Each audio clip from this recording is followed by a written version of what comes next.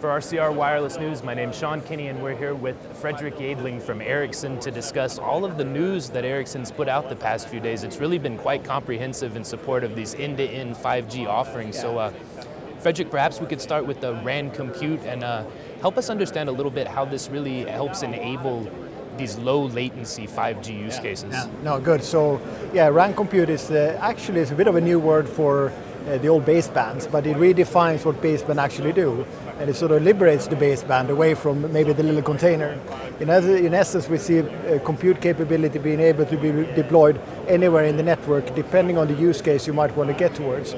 So let's say you wanted a use case that is very high latency requirements, you might want to put that compute capability very close up to the radio. Then there are other deployments where you might want to virtualize that baseband capability because they're not so latency sensitive.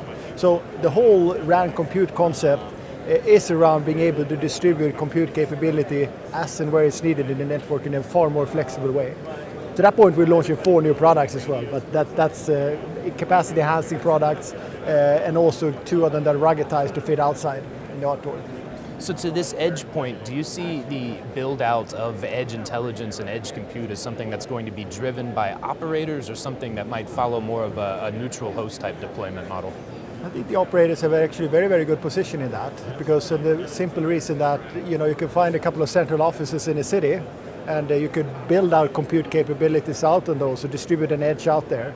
I think if you want to get real latency requirement, low latency requirement type of applications, then you need to sit further out in geography.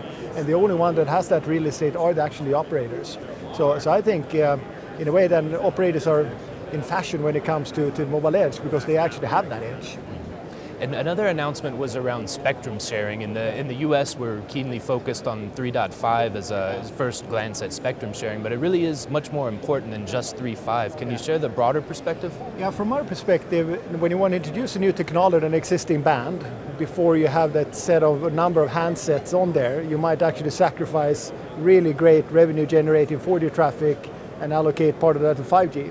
That's not so smart because you actually will drive down your revenue ultimately until the 5G picks up.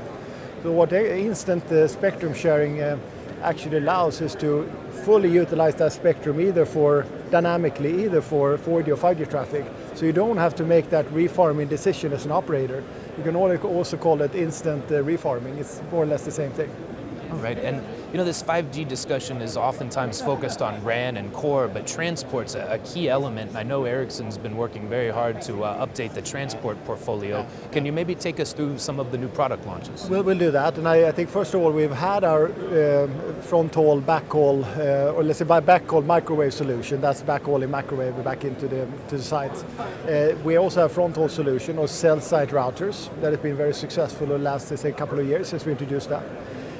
We've seen though that compared to some of our competitors, we've had a bit of a gap on the areas around edge routers and the core routers. And we now announced that through a collaboration or cooperation agreement with Juniper, we're now able to drive that whole transport bit beyond the cell site router and all the way into the core.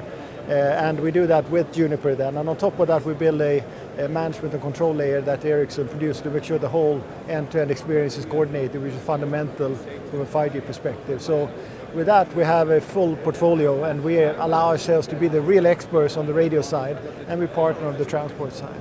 So as it relates to microwave, I think there might be some perception that this is sort of a last resort type mechanism, but given the density that we'll see with 5G, it's really just another necessary tool, right? It will be for sure, and you're not going to be able to drive that multitude of let's say sites that you need to build on 5G on millimeter wave without anything else than possibly E-band backhauling on the microwave. So it comes very in handy in this bigger macro size, of course, and you might still need to have a fiber type of access to it.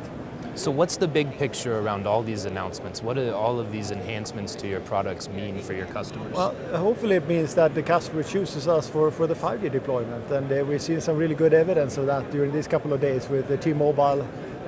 We announced the day before yesterday a $3.5 billion deal. AT&T has selected us, so we've got another set of deals that we also announced early in the US and in Europe. So we want to make sure that we stay. For us, it's fundamental to be a technology leader in the market. That's why the customer choose us. We do it not just to be a technology leader, but it needs to mean something. It needs to mean that the operators can have a production cost that is absolutely optimal. It's a competitive world for our customers, and we need to be the ones who provide that edge in terms of the performance as well as cost per gigabyte, call it like that. Fredrik, I appreciate you giving us an update on all the great work Ericsson's been doing. Thank you so much. Thank you.